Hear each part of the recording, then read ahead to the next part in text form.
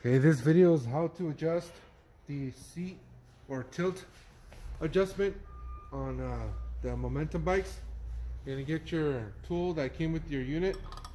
You loosen up the nut on one side, and then loosen it up on the other side also. There's a shaft that runs through the bracket that is a square shape, so it won't turn on you. You just back out those nuts, okay, and then you can tilt it up. You can hear it clicking.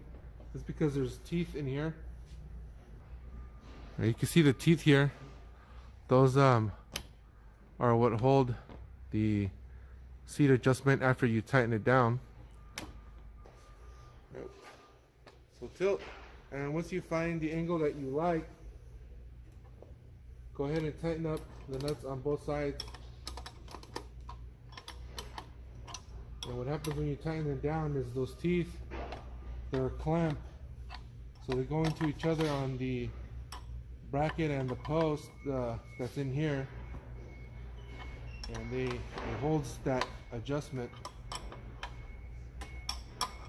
And also make sure that your seat is aligned straight in the center and that it's not turned to the left or the right.